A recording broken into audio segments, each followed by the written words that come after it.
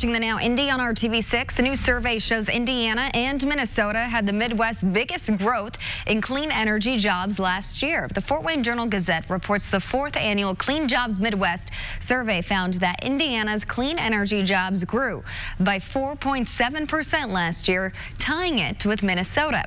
The survey by the nonprofit Clean Energy Trust shows people in the Hoosier State held 86,900 clean energy jobs in 2018.